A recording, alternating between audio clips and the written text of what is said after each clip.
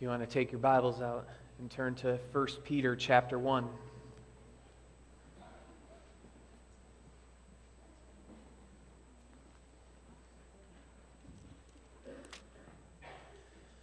As we anticipate the birth of Christ, we go through this season that we call Advent. We recognize that Jesus brings us peace and joy and love, and that's what we are going to remember today. We're going to talk about joy. 1 Peter 1, 3 through 9. Praise be to the God and Father of our Lord Jesus Christ.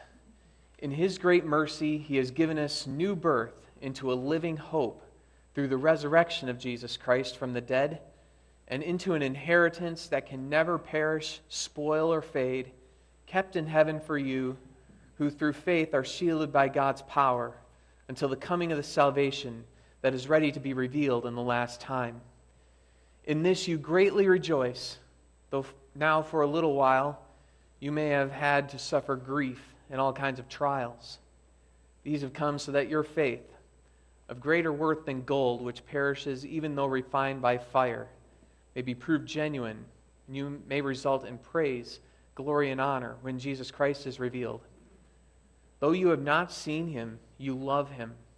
And even though you do not see Him now, you believe in Him and are filled with an inexpressible and glorious joy, for you are receiving the goal of your faith, the salvation of your souls. And that's where we'll stop.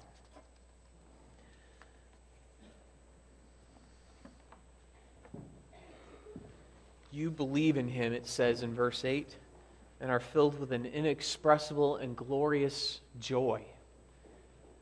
Filled with joy. Advent means coming, the coming of Christ, and that brings us joy. When Christ comes into the world, that means joy for us. The angel said to them, "Do not be afraid, I bring you good news of great joy.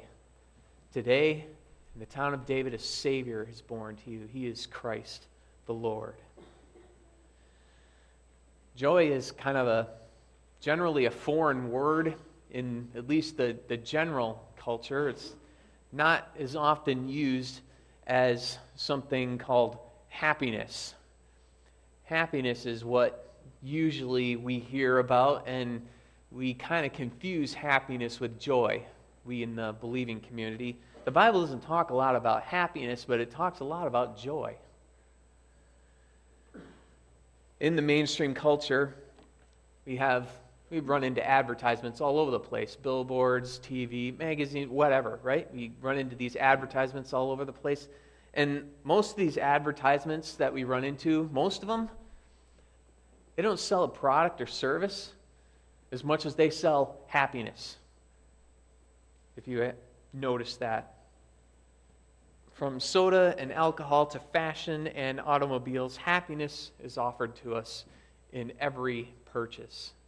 Buy this, you'll be happy.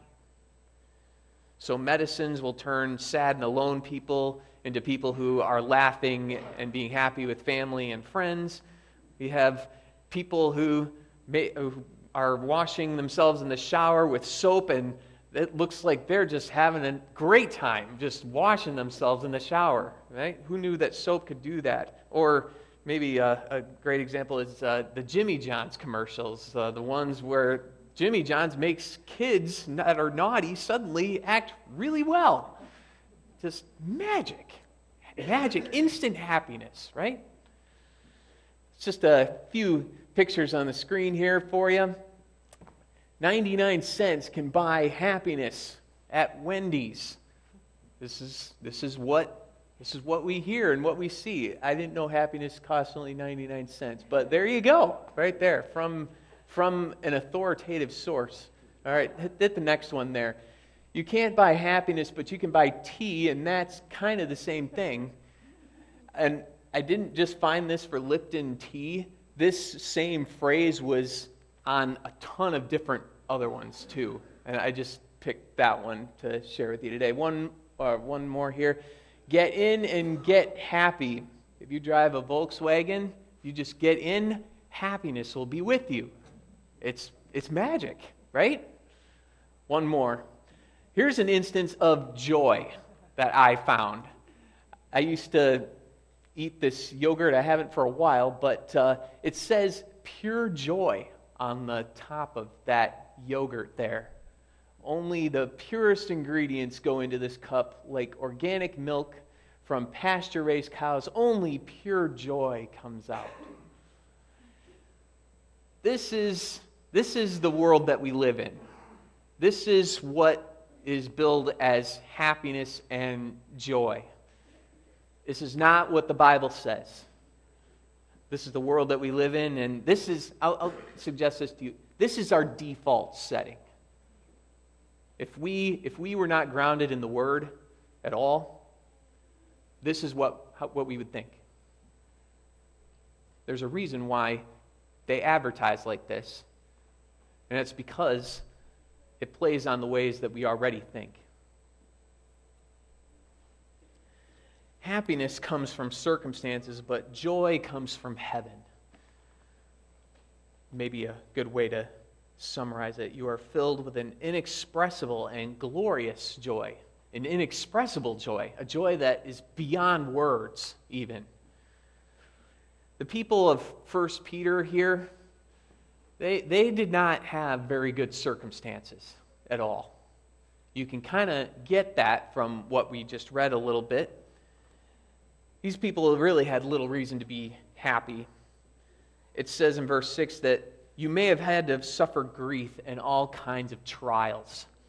In fact, the rest of 1 Peter goes back to trials a lot and suffering for Christ a lot. The whole book is really about it. What does it mean to suffer for Christ? The believers of 1 Peter greatly suffered for following Christ. Not unlike the people of Guinea, when you become a Christian, that's hazardous. That can mean a loss of your business. That can mean a loss of all your family and friends. And in some places around the world, that can mean dying, loss of your life. Not unlike the people of 1 Peter here. For them, being a Christian meant going against the entire fabric of society. It was a different world then than it is now. Let me just try to paint you a picture of it. They had to turn away from worshiping other gods.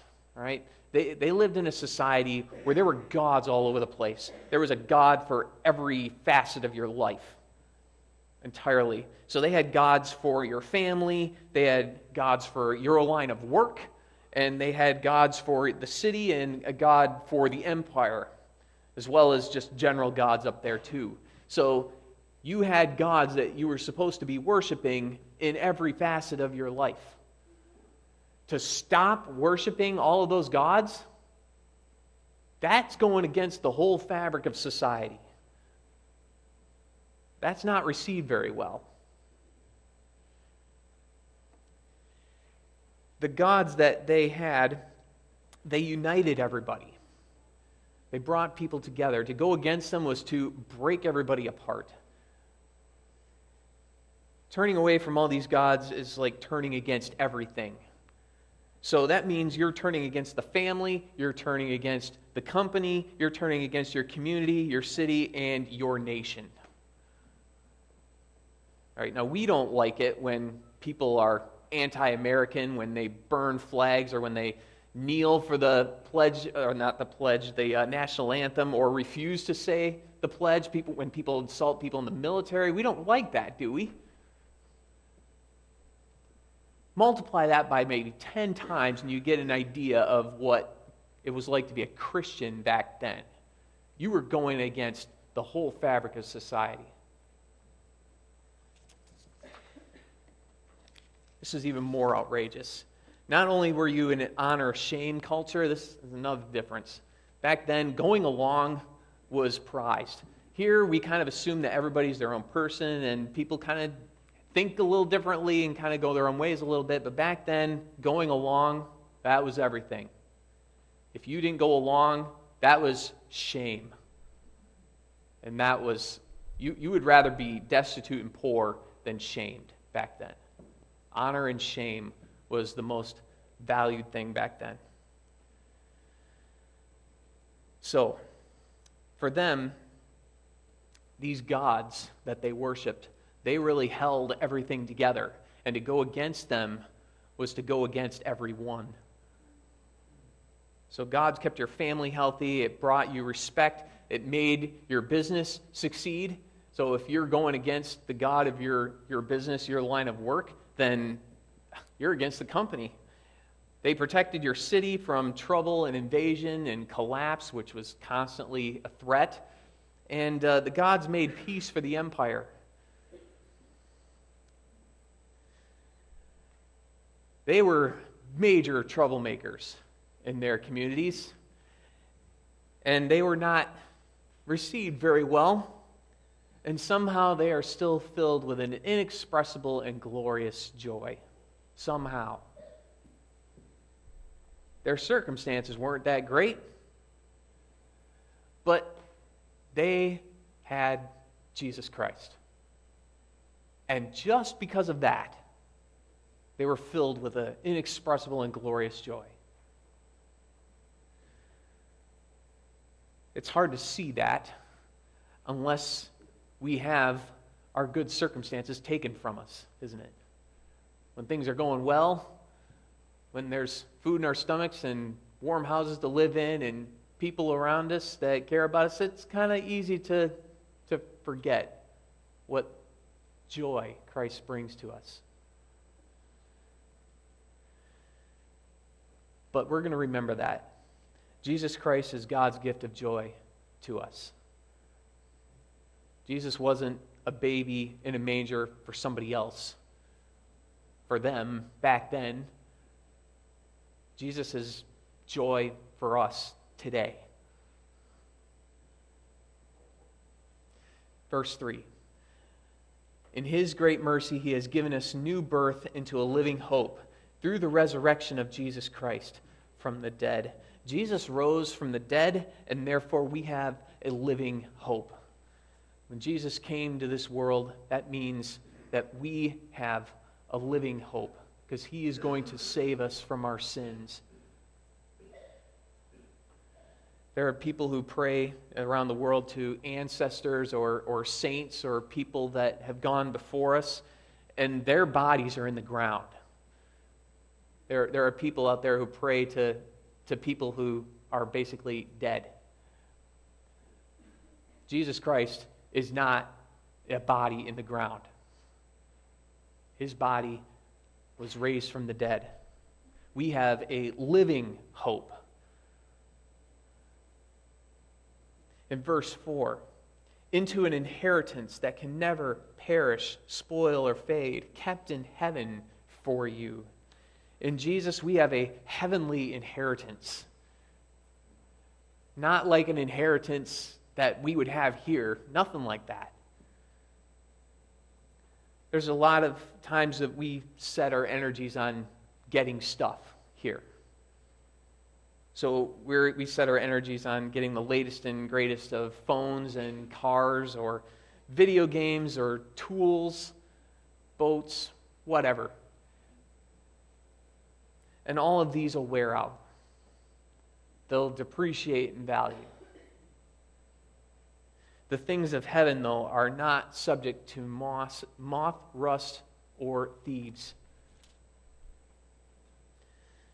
The things of heaven are these. Here's a few examples. The glory of being in the presence of Christ. To see His face. Nothing compares to that.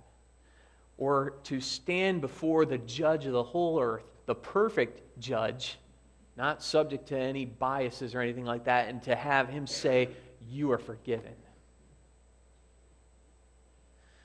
To be reunited with loved ones who have gone before us, who we've lost.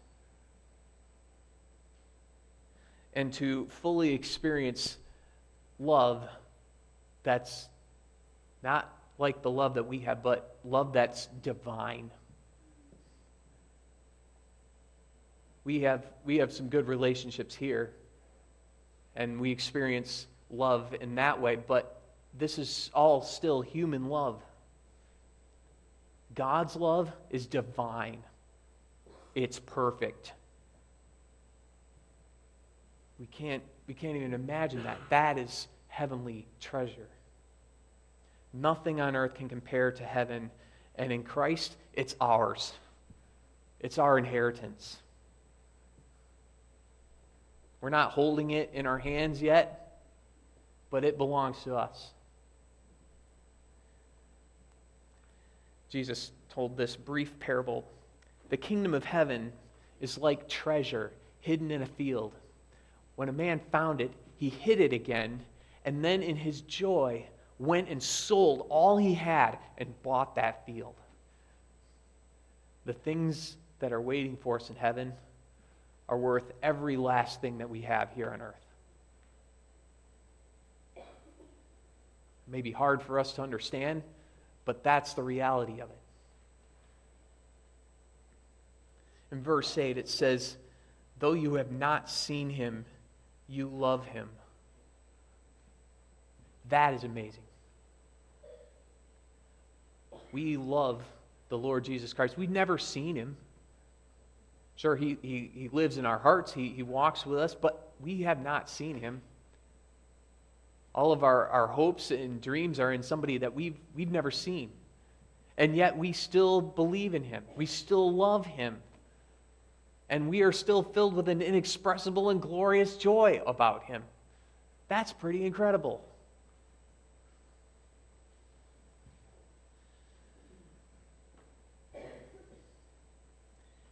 Jesus, in fact, is so wonderful, and this gospel of grace is so amazing that if we were not aided by the Holy Spirit, we would never believe it ourselves. It's too good to be true. When we encounter something that's too good to be true, we usually be like, okay, yeah, that can't be true. But this is. It's amazing that we believe this. We've never seen Jesus, but believing in him gives us an inexplicable joy. Now, when we're children and we have Christmas and we're excited about getting gifts and stuff like that, or at least I was. I remember that. I was mostly excited about the gifts, and yes, there was Christmas is about Jesus, and that's the reason for the season and all that. But the presents, that's what's really exciting. As I've gotten older, there's still an excitement about Christmas, but it's kind of shifted. There's not really a lot of things out there that I want anymore, but there's still an excitement about Christmas time that's like, Jesus is here. And he doesn't put stuff under the tree, but he fulfills all the longings of our soul. All of the things on our grown-up Christmas list. He's the answer to those.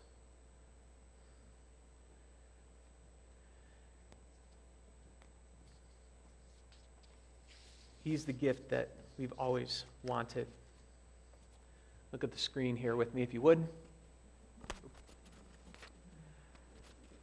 Why is the Son of God called Jesus, meaning Savior? Because he saves us from our sins. Salvation cannot be found in anyone else. It is futile to look for any salvation elsewhere.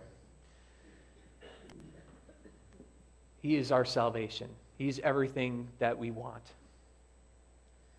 Now, maybe you believe in Christ, but it doesn't really bring you a lot of joy. Maybe it's mostly in your head. I remember what that was like, and still trying to get out of that a little bit too. It's easy to just kind of believe in Jesus and think, oh, that's nice, but most of that's for later. You know, that's kind of hard to be joyful about stuff you don't have yet, right? But maybe there is joy there in your heart, and you just don't notice it. We will know joy the more we know Jesus. We need to grow in our knowledge of him, in our walk with him. And the more we do that, it's always a process. The more we do that, the more joy we will have. Joy doesn't come simply from thinking happy thoughts like the Peter Pan thing. It doesn't come from just looking on the bright side of things. That's not what joy comes from. Joy comes from focusing on Christ himself. Knowing him, trusting him, and walking with him. The more you focus on Christ himself, the more joy that you will have.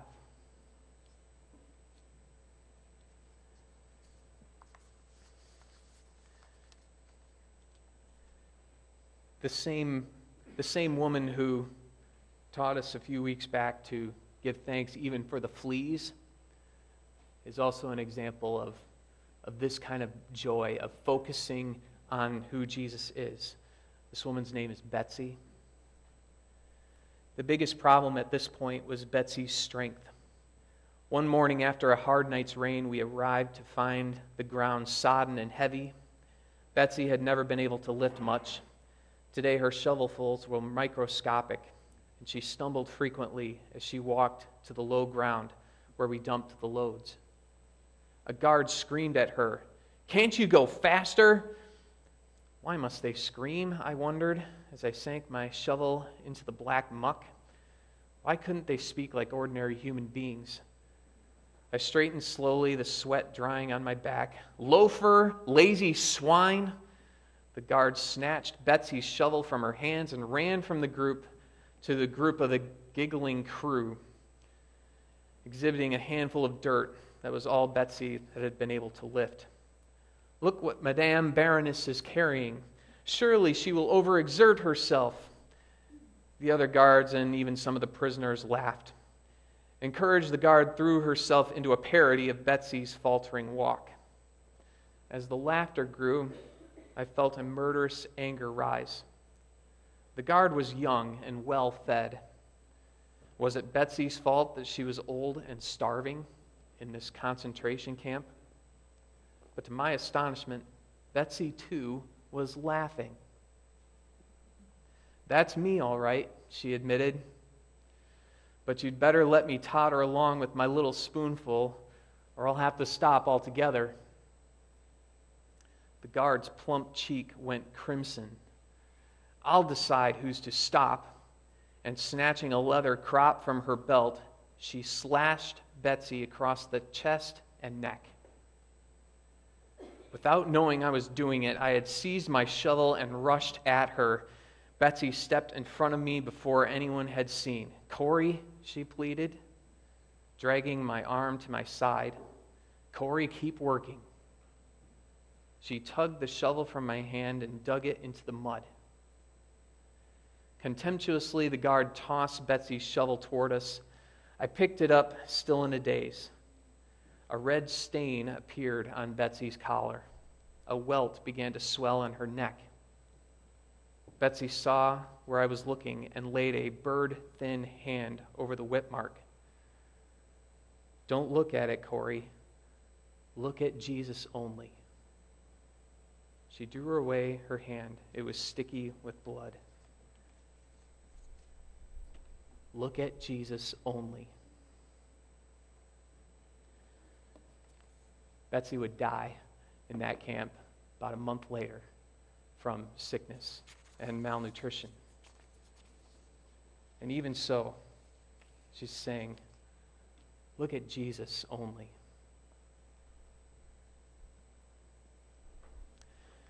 We have dismay when we look around us. If you look around us, there's a lot of things to be worried about, a lot of things that disappoint us, a lot of things that discourage us. Same for Betsy here. But we have joy when we look at Jesus. Hebrews 12:2. Let us fix our eyes on Jesus, the author and perfecter of our faith, who for the joy set before him endured the cross, scorning its shame, and sat down at the right hand of the throne of God. The joy set before him. How do you find joy? Concentrate on Jesus and dwell on what he means. Dwell on who he is and everything that he means for you. Here's just a few examples here. Jesus means God loves us enough to join us, to be one of us, to breathe this air and to walk on this earth, to be subject to our diseases and all of our troubles and all of our temptations. He joined us. God doesn't leave us in our misery. He joins us in it. He's here. Shout aloud and sing for joy, people of Zion, for great is the Holy One of Israel among you. God is with us. We can rejoice in that. Emmanuel, God with us. Joy to the world, the Lord is come. He's here. We can rejoice in that. Jesus here means God is putting a stop to sin and all of the havoc that it wrecks all over this earth. God is putting a stop to it. This is the beginning of the end. This is D-Day here. It's all going to be better from here. God has not forgotten us. Jesus, when he came, he healed the sick. He restored broken bodies. He made friends of enemies. He gave value to outcasts, and he gave hope to hopeless people. His whole life was just one blessing after another for everyone. And Jesus means victory. Not just any victory. This means that our grief and all kinds of trials is going to result in praise, glory, and honor. That's victory. Those things that weigh us down, that make us miserable, are going to be our moments of triumph later because of what Jesus has done. Just like the cross was the lowest of the low points in human history, it's now something we celebrate. The lowest of our low moments are going to be someday our greatest victory, just like the cross was. Jesus means our troubles become triumphs, our shame becomes honor, and our death becomes life. He reverses it. That's amazing. Joy to the world. This Christmas season, open God's gift of joy. Jesus is God's gift to us. Let's unwrap that gift. Let's not leave it under the tree. He is the answer to all the needs of our souls. Let's bow our heads.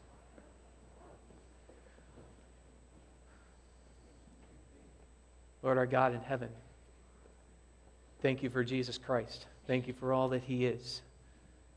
Help us to keep our eyes on him and not to be dismayed by all of the trouble that is around us and in this world.